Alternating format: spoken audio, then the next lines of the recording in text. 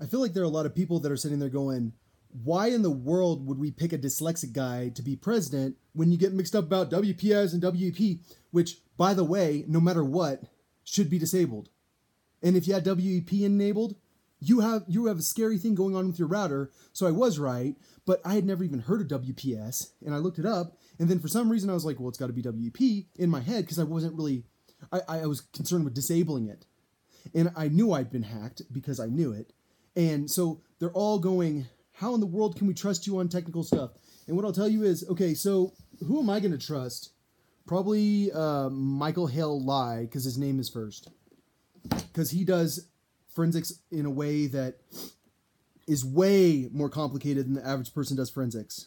Like, it's like, when we talk about what is real forensics, memory forensics is the realest forensics of all, but it's also the hardest forensics because everything's kind of different in memory.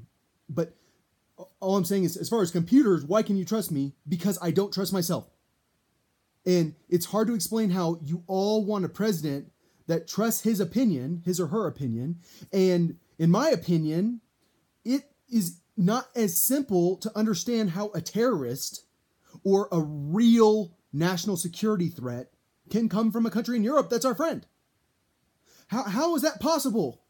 Well, according to everything I know from school, the threat's going to come from Saudi Arabia, it's going to come from Afghanistan, it's going to come from Nigeria, it's going to come from an African country. Okay, you know that. Well, you know what I know? Don't know shit.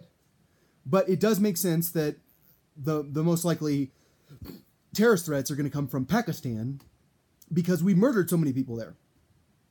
And understanding the history of murder helps you understand everything. So I do understand the whole situation, but what I also understand is that I don't understand. And so I don't know if you hacked my router, but I know you hacked my computer. And I can see evidence towards it because if there's anything that exists, it's that MAC address filtering problem where I'm like, dude, I can't filter MAC addresses. Why isn't it letting me add these things to my whitelist? And so a lot of people were like, okay, it makes sense you've been hacked. And so did I have to tell you the truth? No, especially if I'm running for president. The last thing you ever want to do is be someone that's wrong. But all I'm saying is the best thing about me that you guys will not understand is the last thing I am is stuck in my ways. And so when I think, who is going to be my most influential advisor?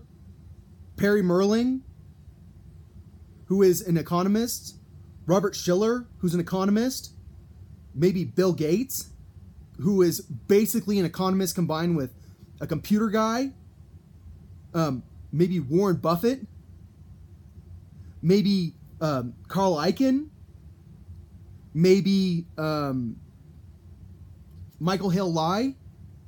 Maybe some people in the military that are that good at military. And so when you think about how much I know, that's the perfect amount for a president.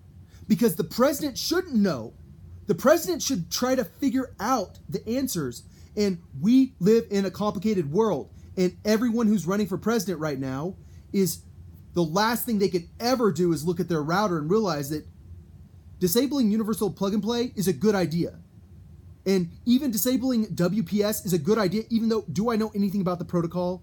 Nothing. I know about WEP. I know about all kinds of, dude, you don't understand. Computers are full of like DES, that's bad. AES, that's good. Like you have to understand, computers are full of like, I don't understand crap. That's basically what computers are because they're that freaking hard to understand. And until you understand that, you don't understand that like just because I can't prove that they hacked my router doesn't mean that I didn't kick them out. And so just because I can't prove that someone hacked my router doesn't mean I didn't give good security advice. And there's a reason people want to get rid of the passwords. It's because they're annoying.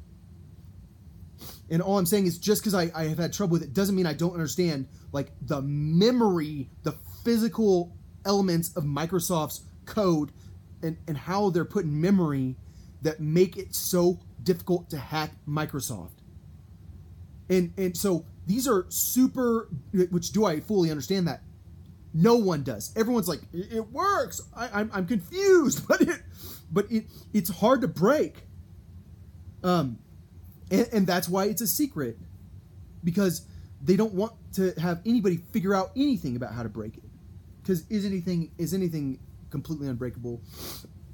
Probably not. All I'm saying is, when you're electing a president, and you want someone who's never changed their opinion, that is set in their ways, that knows everything, that's never going to make a dyslexic type mistake, that's fine. You can elect a placeholder and count on the entire world to solve the world's problems. Okay, you want a placeholder for a president? Pick anyone, and it's going to be a placeholder. You want someone that's actually going to do something, that's actually going to be aggressive about solving the world's problems?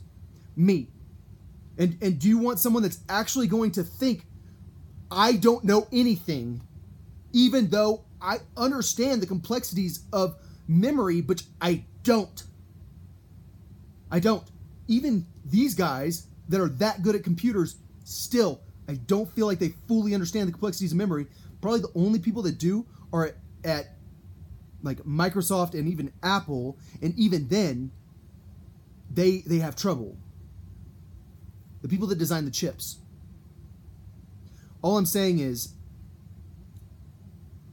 some people think it's a bad thing that I'm dyslexic and I don't trust myself at all. And like, when I write a paper in college, what do? I write a paper the day before, and then I edit it with fresh eyes. Rule number 1 about me: I always edit my work with fresh eyes, because when I was in that one mindset, I get fixated on something and I completely miss all these other issues. And so I always would edit my papers twice with fresh eyes, because I need to look at things with fresh eyes, because I am dyslexic. But because I'm kind of dyslexic, I see the world differently, and I'm a great member of a team. So in my opinion, should I be a member of a team instead of being in charge of a team? Probably, but I don't really have that option. And I feel like if my team is good enough, being president isn't like solving a physics problem that's that complex, that requires a massive team of engineers to solve.